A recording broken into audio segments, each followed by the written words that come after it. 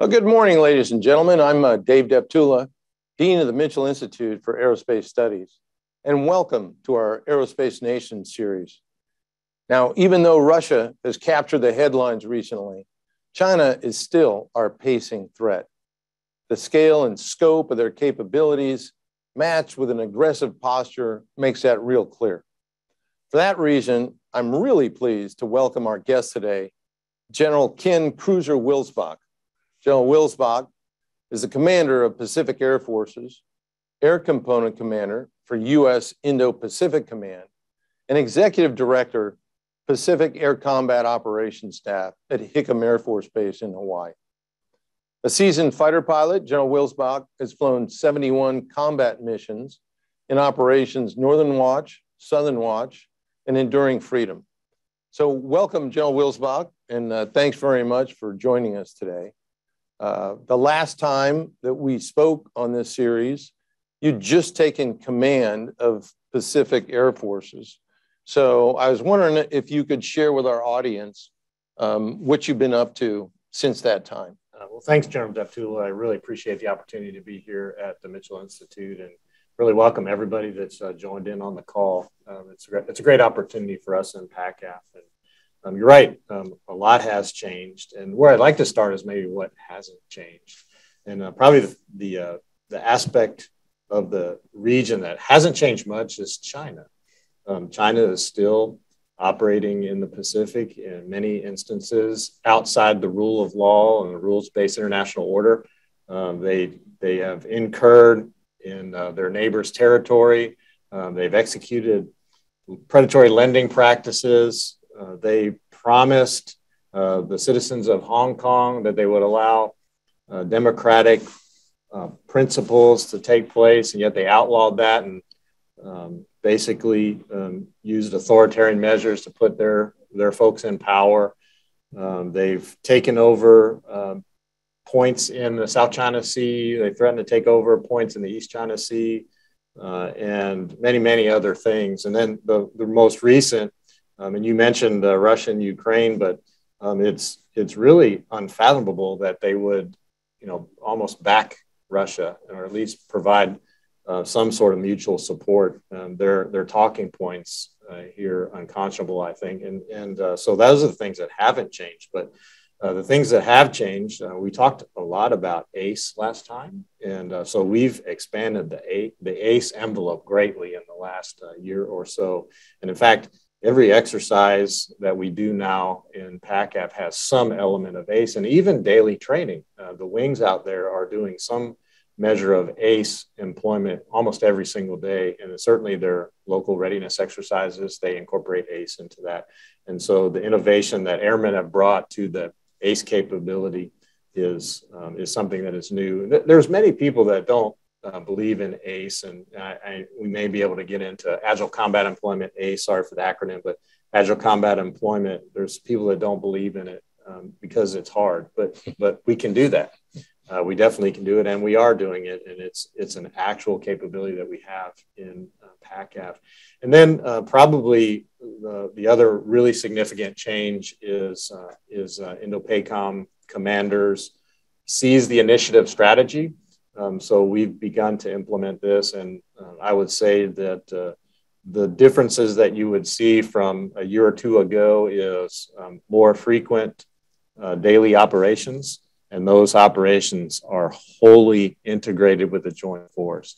And so our staff in Hawaii integrates almost every day with the Navy, Marines, and the Army on those executions throughout the Pacific, mostly west of the dateline, and we have an opportunity to execute our missions to demonstrate what U.S. forces can do in that part of the world.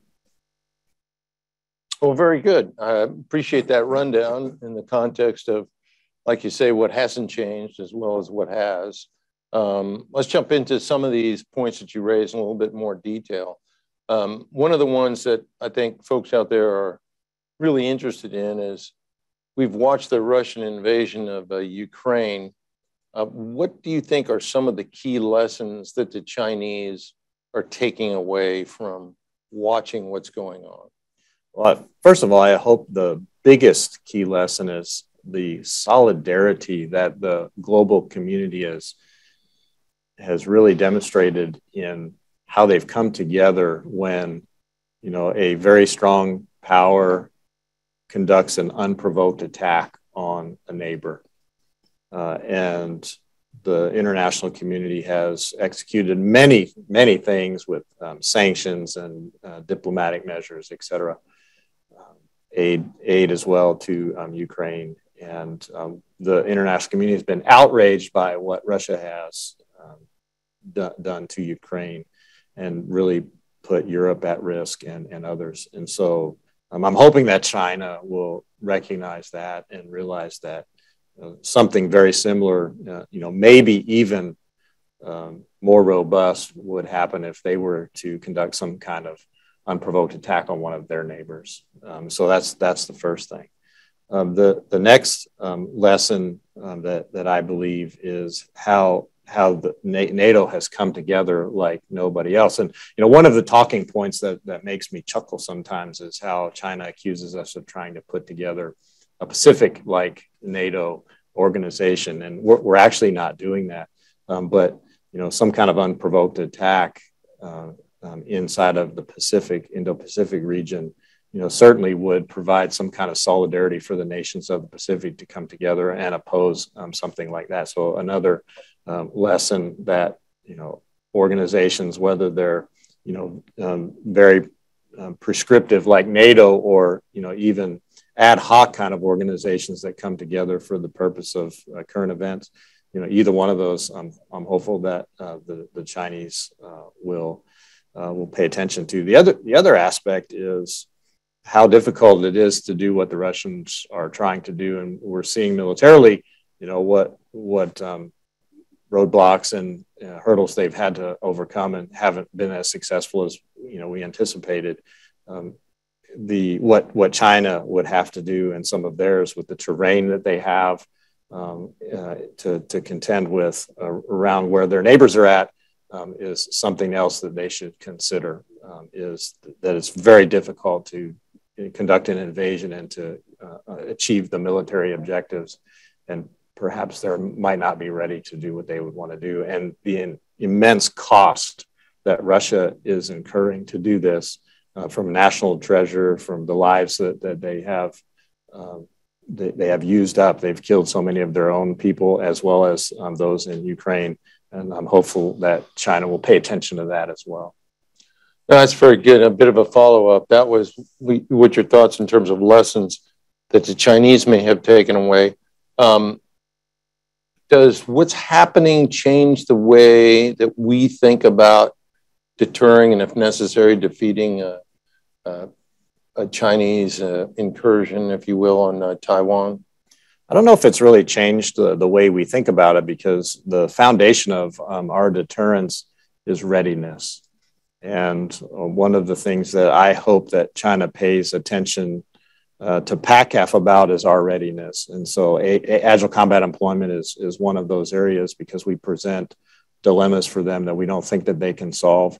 But that's just one example of presenting dilemmas in the event that, we do have a conflict with them, that they haven't thought through all of the solutions or come up with solutions to be able to counter what we can do. And so readiness is the foundation of our deterrence. And that's the Pacific Air Force's viewpoint, but really it holds true for my fellow component commanders as well in the Pacific. Very good. Question on capacity.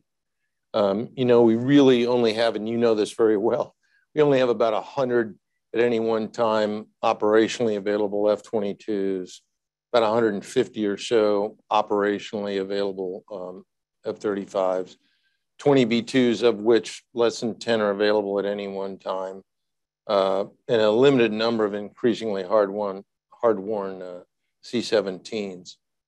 So clearly we face some major capacity challenges. And then if you look at the expanse of the Pacific, that takes an already small force and dilutes it further. Could you talk with the audience and us a little bit about how that impacts your planning and kind of foretells where we need to be going in the future? You bet. So the planning is based on what we have for the forces. And so the plans that we do, the assumption is that you're not going to get any more forces. And so that's the basis of the plan. And so we plan and intend to execute the plan in accordance with the forces that we have. That being said, the plan would be a lot more robust if we had more forces available to us, speaking to that capacity that you talked about.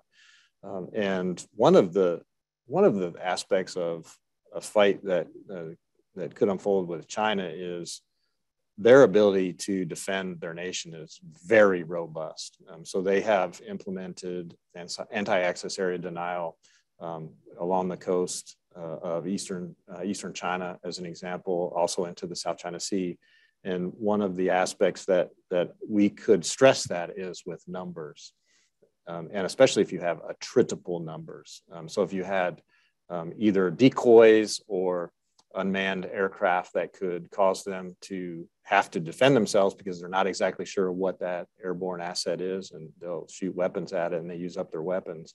That mass that you try to employ against them could give you an advantage because they use up their resources shooting things that you don't care that they shoot down. So that would be a capacity that I'm very interested in as we go into the future, is being able to amass targets for them to shoot at, that those ones we want to shoot, and then the ones that follow that could be air power or munitions that are going to create the effects that we so choose. Yeah, no, very good. I mean, that's one of the areas that oftentimes doesn't get attention during peacetime. That's munitions accounts, right? Because they're not being used. But then when you need them, you need them right away. That's right. So munitions is extraordinarily important. You talked a little bit about uninhabited vehicles. Mitchell's issued several reports on that topic. We've got one coming out here shortly on autonomy and artificial intelligence that I think you and the audience will find extraordinarily interesting. But where should we head now? If we look at the airplanes of the future, B-21s and continued buyout of F-35, what should we head for? Should we work for greater inventory sizes of those types of aircraft? Yes, absolutely. So I would say that being able to amass forces and to have some of them be attritable, not every time, but if you lose an unmanned aircraft or an uninhabited aircraft, it's a lot less meaningful to us than one that's manned, of course. And the choice that we have to make is, how exquisite do we want these unmanned aircraft or uninhabited aircraft to be? So we can make them, as exquisite, say, as an F-35 or even an NGAD, but the cost of that would be almost unobtainium. And what I would advocate for is make the manned aircraft exquisite, and the uninhabited aircraft to be less exquisite, slightly more attritable, so that we can have more of them.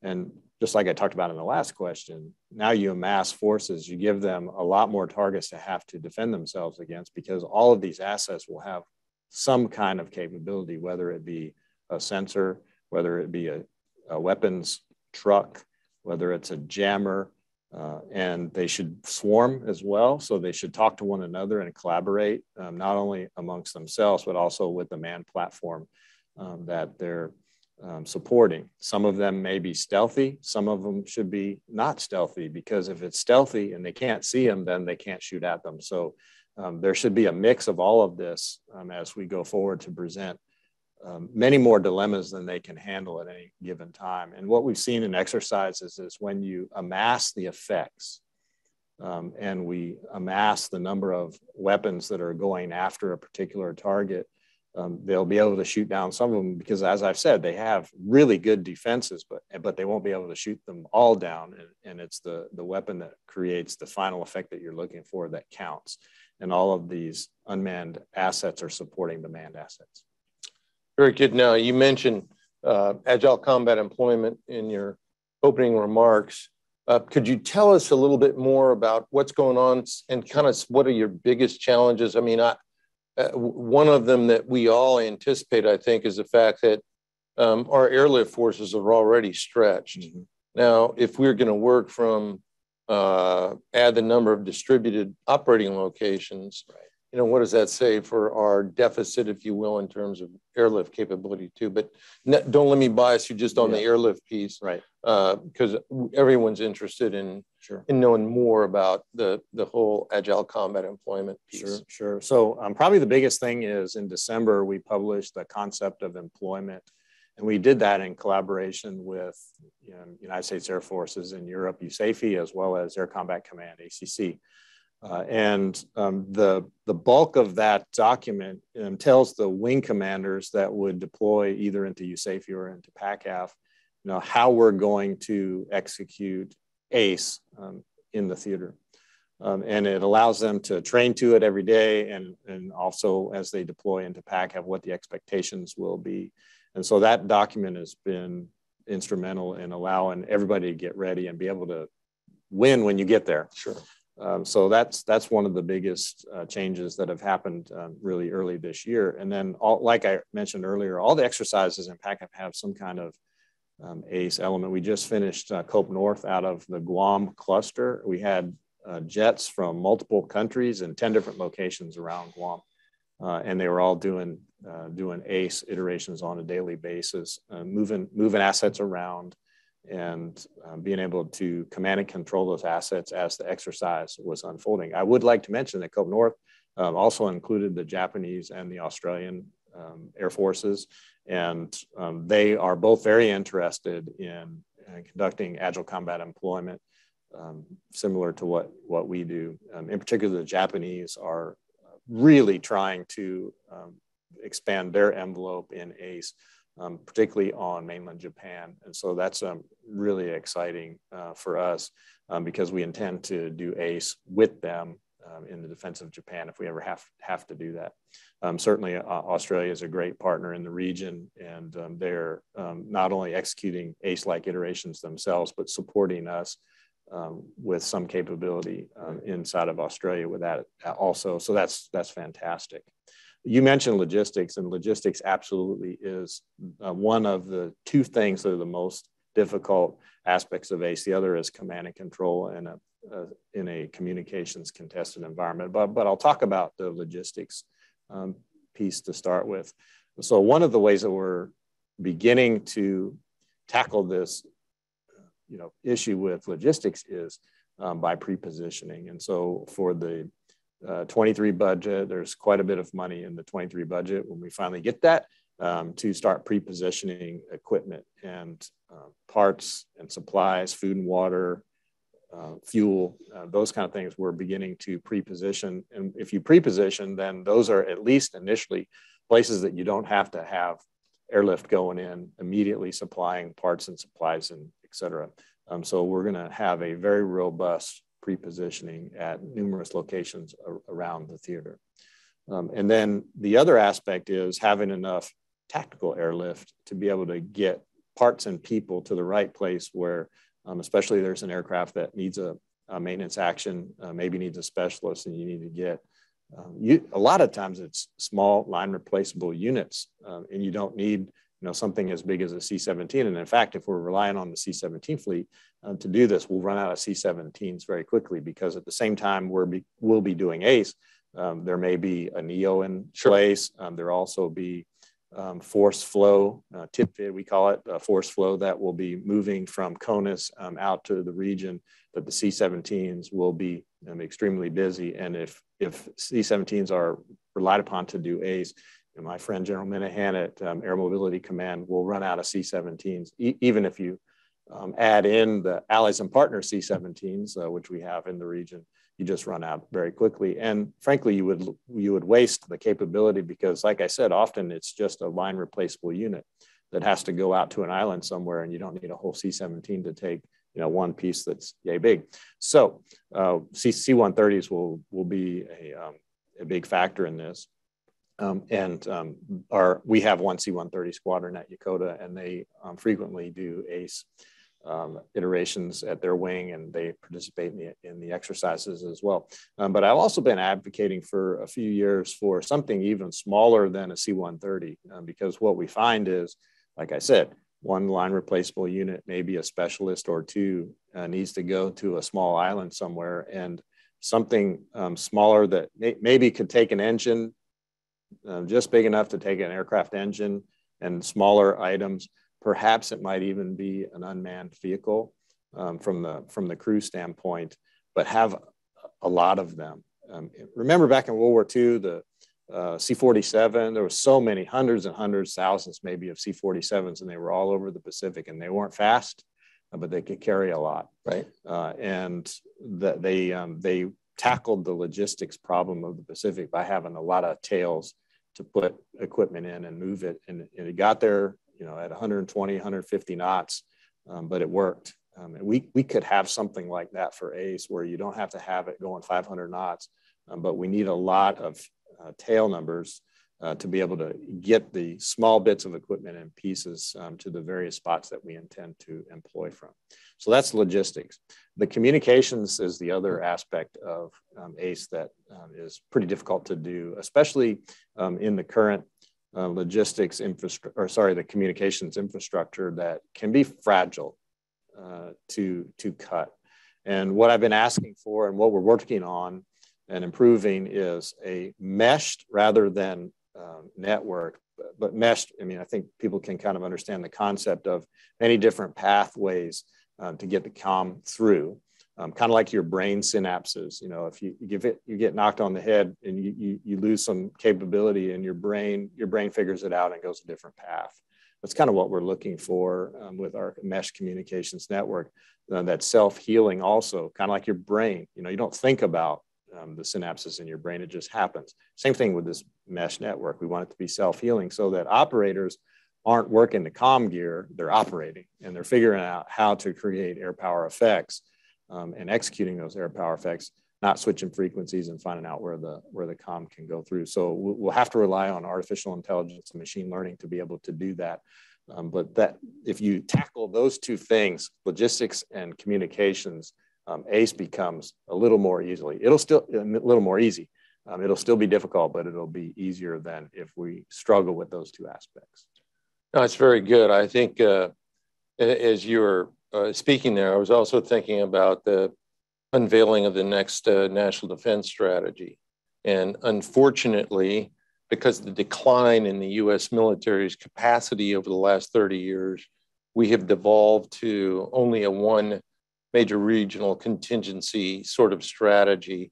It's becoming very clear with what Russia's done with their aggression in Ukraine and the potential of what China could do in the Pacific, that we really, really need to get back to and reorient the forces to a two major theater war strategy, which would require additional numbers of forces. Not something that's going to happen overnight, but clearly we're under capacity in the context of everything that's required to make ACE work in two theaters simultaneously. Lift is one that's huge. Your point on an unmanned lifter is really kind of interesting, because it doesn't have to cost a lot of money to be able to do that in quantity. Right. So appreciate that insight. And we don't have any large airlifters in production right now. And then people talk about, well, there's craft, but aircraft are not going to fly into a war zone. No. So you're doing what you're doing in the context of using the 130 force, of which we have a lot, but we still need to do more perhaps in the mobility arena in the future than we have in the past. Let's do a bit of a segue, still focused on the challenges that you have with ACE and the Pacific. You talked about the defensive capability of China. Obviously, air-based defense in the Pacific is going to be huge, particularly at these deployed locations. Doctrinally, that's a mission that's traditionally assigned to the Army, but nowadays we know that the Army appears to be more interested in developing long-range hypersonic missiles and duplicating C2ISR systems for targeting and putting in place our own satellite architecture. But be that as it may, how do we address this issue of air-based defense from an Air Force perspective? If the Army's not going to cover it, where is that? Where's air-based defense in the? I know you can't speak directly to the 23 budget, but where is it in your thought process in conjunction with ACE and the necessity to protect our bases? Yeah. So first of all, I would say that this is a mission that the Army has. They've been directed to do it, and so I think we ought to ask the Army to do it, which is what I have done, is asked the Army to help us out with base defense. Now, at our very large bases like Kadena Air Base and Anderson Air Force Base and others, we do have either Patriot or THAAD. We've got both in Korea. We've got them both in other places. And those are helpful for base defense. But with the advent of newer threats like maneuvering reentry vehicles, stealthy cruise missiles, and hypersonics, we don't have all the defenses that we would need to be able to do that. And when you start throwing in the agile combat employment bases, there's not enough Patriot and THAADs to go around for all of those places. So I've asked the Army to work on that for us. And what we actually need is something that's a lot more agile than a Patriot or a THAAD, because it takes several C-17s or one big ship to be able to move those assets around. So they're movable and they're mobile, but they're not agile from the standpoint of it takes a lot of lift capability to move those assets around.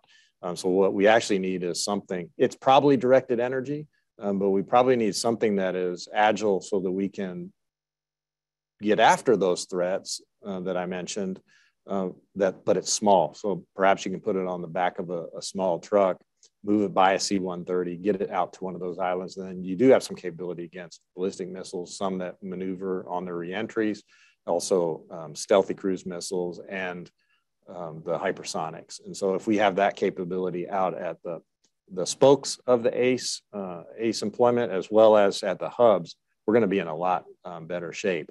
And, if I have a choice, what I'd like the Army to do is put some more dollars into that base defense and less on the long range fires, because I actually have access through Air Force Global Strike Command.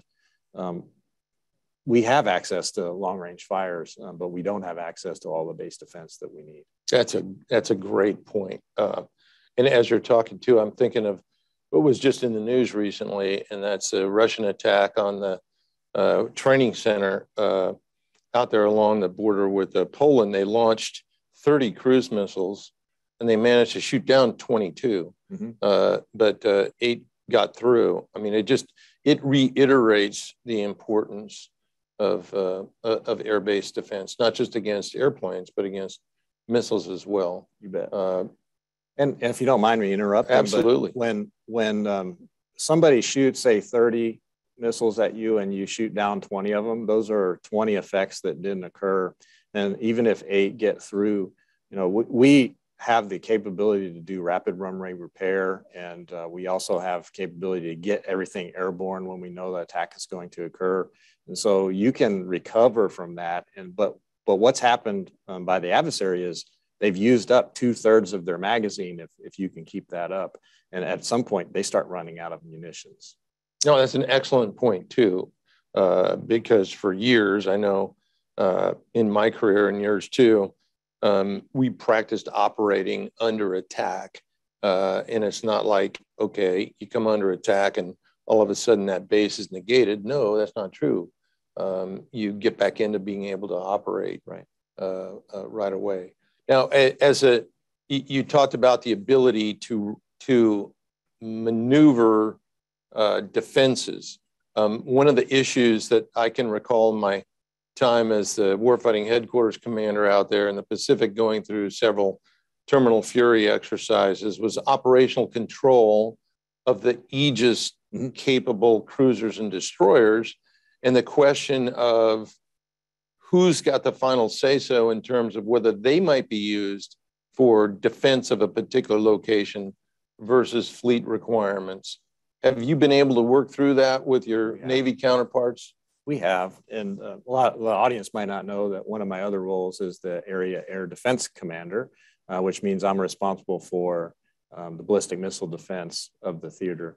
And in that role, I negotiate and communicate with the Army, with Patriot and THAAD, as well as the Navy for Aegis.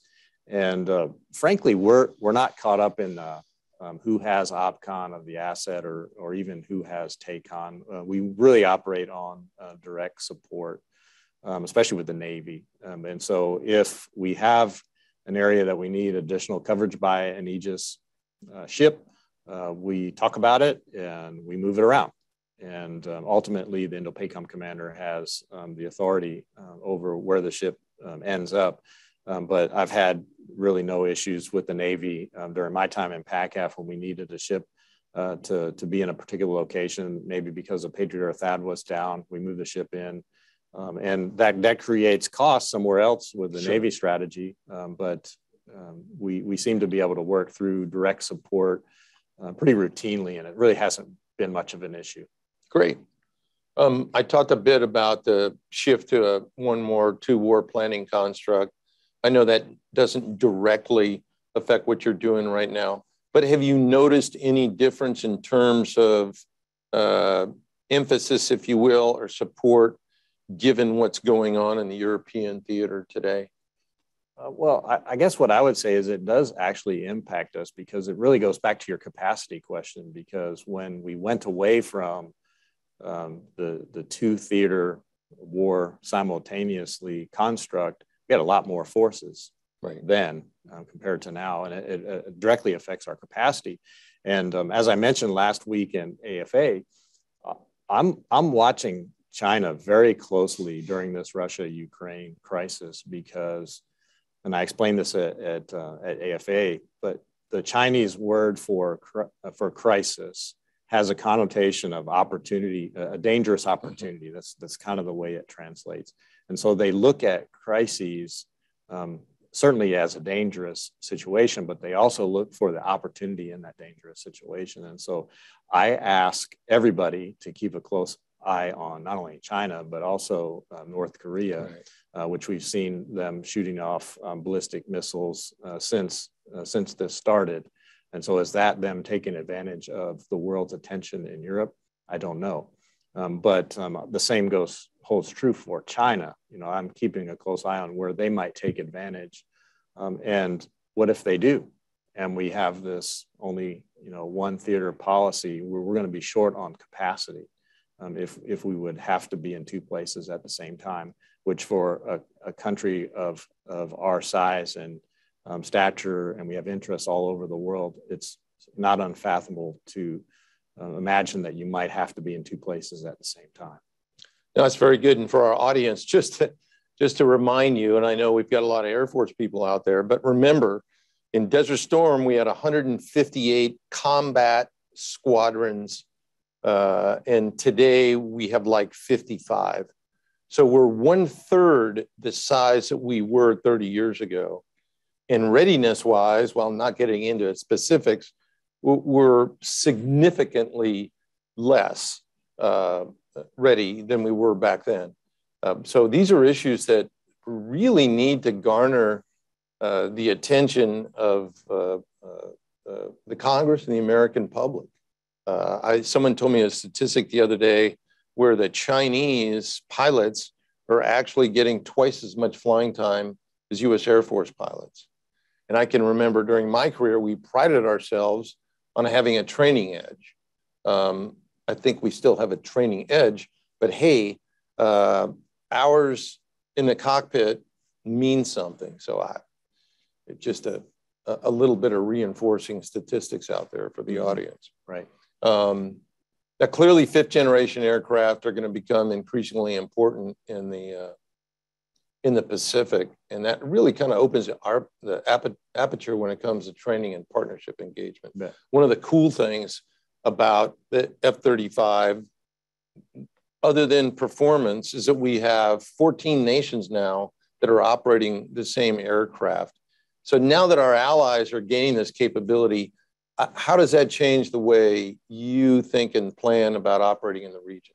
You bet. So it's great that the Republic of Korea has their first 40 F-35As, and they've expressed a desire to maybe get some more. Japan is still taking delivery on theirs. Australia as well, and Singapore has bought into the program. They don't have any jets yet, but they're going to get some soon. And there are others in the region that are interested, which I'll save for their announcement. But what we do, especially when we all get together in Hawaii, like we did last fall for the Pacific Air Chief Conference, we had a breakout session for all the F-35 users, and we spent the afternoon comparing notes. There's a wide range of experience with fifth generation in the room from the United States and Australia, and then the other countries who are really just getting fifth generation for the first time, and the ability to share the lessons learned. So as an example, you remember this, when we first got the F-22, we flew the F-22 for about 5 years like an F-15, till we learned you don't have to do that anymore. You can fly tactics that are commensurate with fifth generation capabilities. Well, we've shared with our partners who are buying F-35s, you don't have to fly it like an F-4 or an F-16 that it's replacing, but rather you can do fifth generation tactics. And so they're not doing the 5 years flying old tactics, they're going straight in flying the newer tactics. And so that gives them a head start compared to what we learned when we first, say, got the F-22. Maintenance practices. So as you know, taking care of a fifth generation aircraft is a lot different on the maintenance flight line than it is taking care of a fourth gen. And so teaching them those techniques of especially low observable maintenance and making sure that the most important part of a stealth aircraft is the stealth. And if you don't take care of that, you've just spent several $100 million for a system that's really not that much better than a fourth gen platform. So low observable maintenance is something that we talk about quite a bit. But then the other aspect of what could you do operationally if your allies and partners are joining you with their assets in a contingency or in a crisis or a conflict, and you have their fifth generation fleets at our disposal to be able to create effects. And that is something that I think is our strength. It's almost our superpower. When you think about China's team and who's going to be on their team and the capabilities, one, their team is really small, but what capabilities could they bring that, would trouble us? Well, that their team doesn't bring a whole lot of troubling capabilities, frankly. But if you look at it from China's perspective, what about our team? Our team has a lot of military capability, and some of it is fifth generation, which if you're a military planner in China, that should worry you, because that's very good capability that can counter what they can bring to the fight. Oh, very good. During back to China and Russia again and their relationship, during the Beijing Olympics, both those countries put out a joint statement indicating that they're ready to cooperate across a wide range of global security issues. Have you seen anything to indicate that there's substance behind this development, or is it purely political posturing? And just what would increased Russia-Chinese association do? How would it affect you out there in the Pacific? Yes. So as you know, we've seen some integrated bomber patrols in the past where Chinese and Russian bombers, along with their command and control aircraft and tankers, have done very short exercises together through the Pacific. We've seen a few of those, not too many.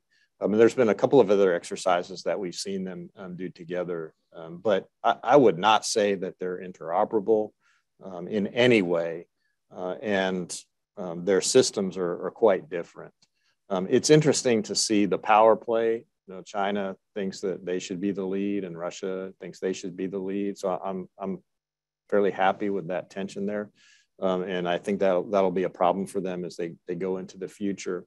But I think one of the really good news stories is we're not seeing interoperability in any way. But again, go back to what they see. They see us flying with Republic of Korea and with Japan and Australia and many of the other countries, Indonesia, even India. We fly with them routinely. Malaysia, another one, Singapore, another one, and we're interoperable. One, we're flying a lot of the same equipment. We're even data linking together in some cases, and the tactics are very similar, and we are quite interoperable with our allies and partners, and the Chinese really don't have that. They don't have that capability. Do you see, you spoke a little bit about it in terms of joint China-Russia patrols in the air and at sea. Do you see any further acceleration of those exercises, or do you believe that the Russians are too occupied right now with what's going on to Ukraine, with the Ukraine, since they're actually now asking China for aid? Do you see greater development in the exercise regime, or not so much? Probably it would be more in the category of not so much. And I suspect we may have seen more if Russia hadn't invaded Ukraine. Perhaps we would have seen more, but I do think they're pretty well occupied.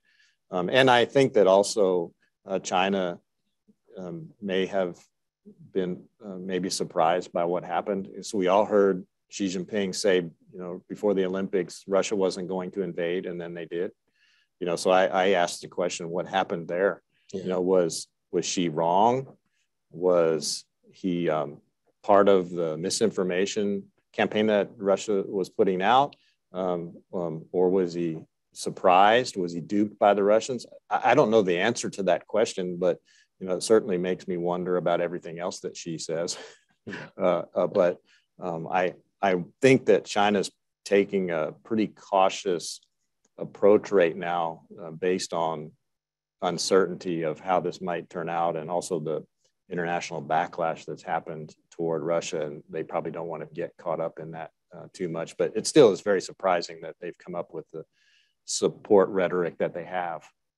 Yeah, no, I agree. And obviously, Russia-Ukraine is very different than China-Taiwan, as is the economic relationship with the United States. So it's going to be interesting to see how that unfolds. Now, before we head over to our audience for some questions, one more, and you talked about this pretty well, but any other additional comments on the potential for uninhabited aircraft in the region?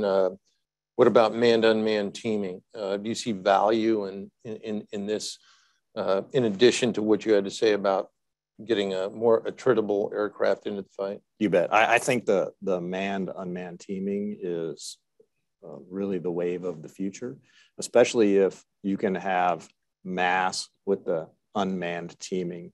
So imagine an NGAD aircraft that's out there as maybe a 2 or a 4 ship, but there's 20 or 40 unmanned team mates out there, all with a package that can be agile from the standpoint of you can swap different kind of support packages on board those unmanned assets, from sensors to jammers to just a weapons truck, to just being a decoy, to just being the one that gets shot, so that the other teammates can keep going.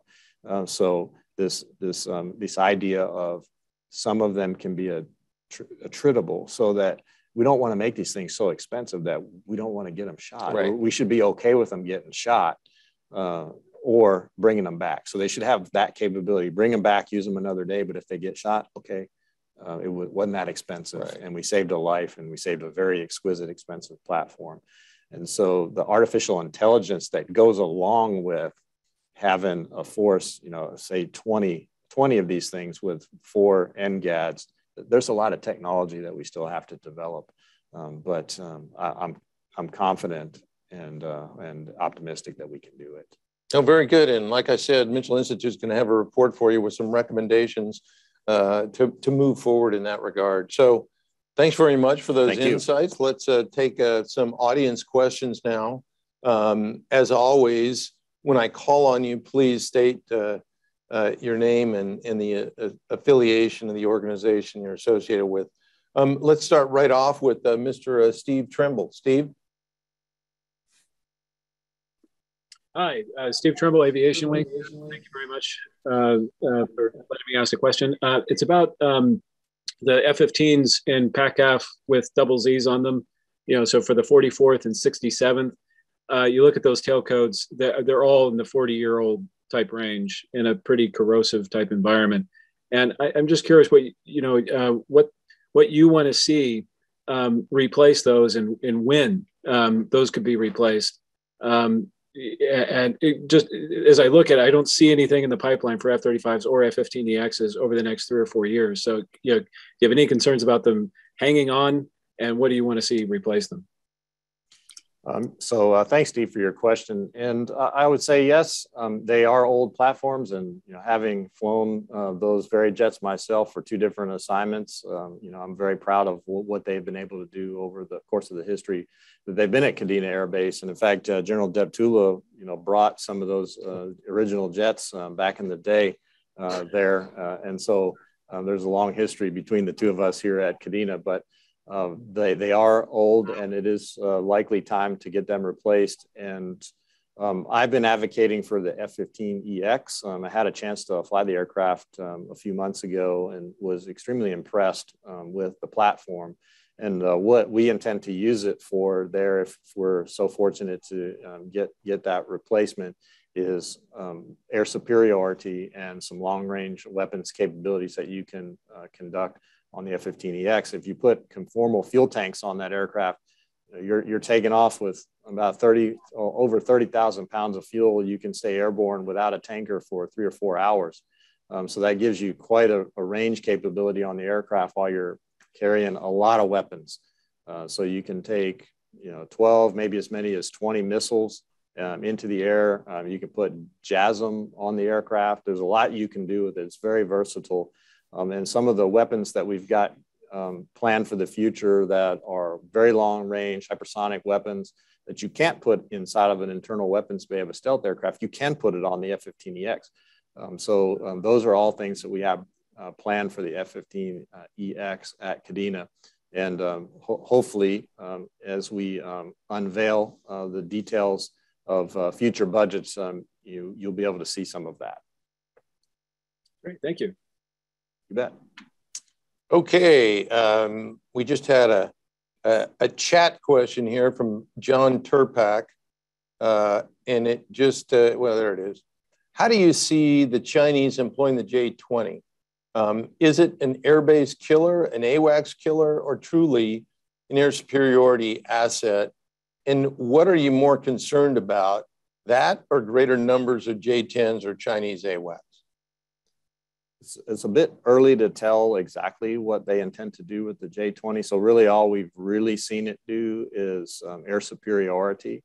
But what I will tell you is what we're noticing is they are flying it pretty well.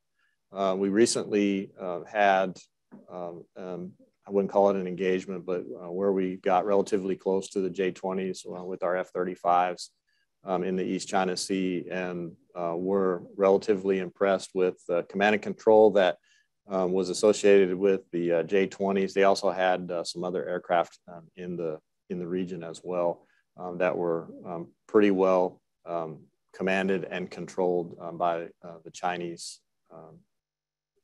assets.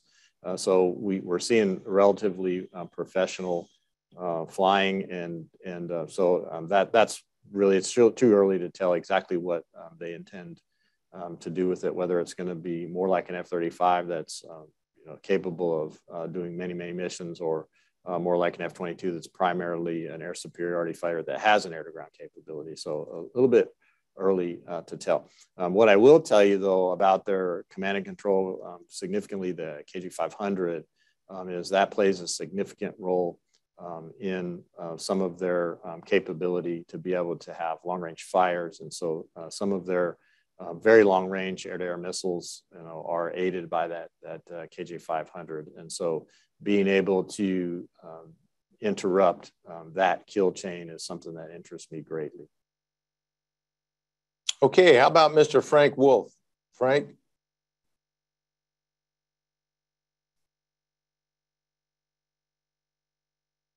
Frank, you need to unmute. Oh, hey, hi there. Yeah, I just wondered, Navy officials, I guess I believe it was last March, including, I guess, Rear Admiral Harris, the head of the Navy Air Warfare Division, had talked about a possible carrier air wing split of about, I think it was 40 to 60 unmanned to manned, and then maybe moving to 60-40 manned, unmanned. So I just wondered if you had any thoughts on the appropriateness of that for the Air Force in terms of, whether that was possibly the right mix. And also, obviously, you had mentioned earlier the unmanned airlifter possibility. So I just wanted to get any of your thoughts on that. And also, if you have time, just in terms of the unfunded requirements you have. I mean, obviously, you've spoken about the need for sort of wedge tail coming in the future, but just if you could address sort of what you really need right now that, you don't have. Excellent. So I don't want to in any way judge or analyze or evaluate the Navy's position on, what they think their manned and unmanned percentages should be. If you heard the earlier question that I had about unmanned, I want many, and so I would contend that, a 50-50 split wouldn't be enough, so I'd like to have multiple for every manned that we have, especially inside of the anti-area access denial region that China has put up. For every manned platform that you have, I'd like to have multiple unmanned platforms that could do a variety of different missions for that manned platform. So and the Air Force has not, put down a percentage just yet on what that might look like. But that's certainly a study that we'll be doing, I'm sure, here in the near future. But just from what I know from air warfare and creating air power effects for the joint and combined force, I think we're going to need a lot more unmanned, many of them attritable, so that you can create the effects that you're going to be looking for. From the standpoint of unfunded requests, and I wouldn't say that this is totally unfunded, but you mentioned the E7, but I've been an advocate for the E7 for a while, and the reason is because our E3 fleet it really struggles from a maintenance reliability standpoint. We have 4 of them in PACAF, and oftentimes all 4 of them are not able to fly because of maintenance issues, and mainly they're basic issues. They don't have anything to do with the sensors on board the aircraft. It's electrics, hydraulics, and engines. And it's just an old platform that is very difficult to maintain.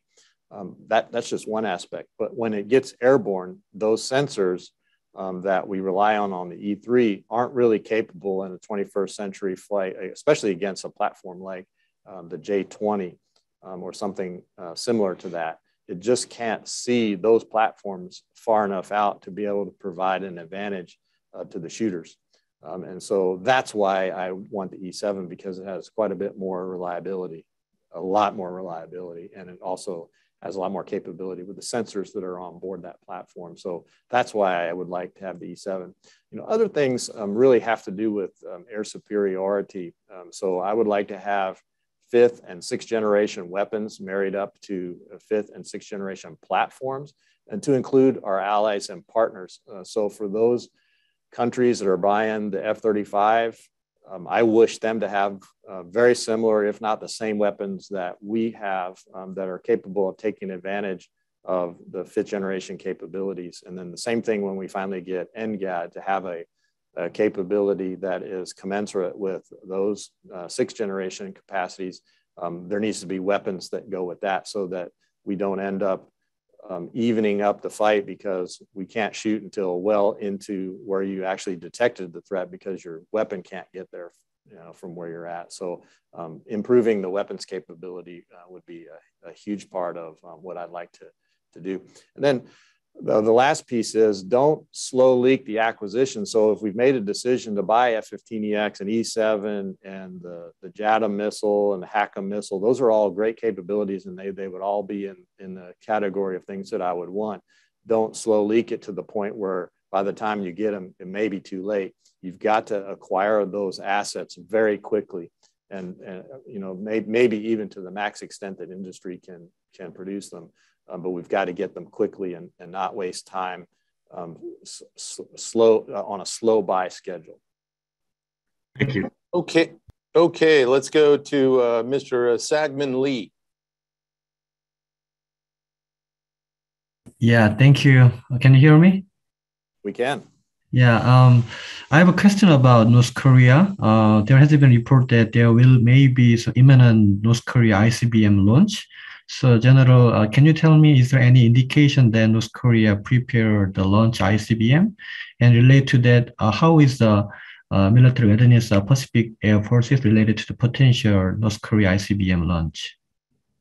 Yes, thank you. So I guess I probably saw the same open press that you saw on that.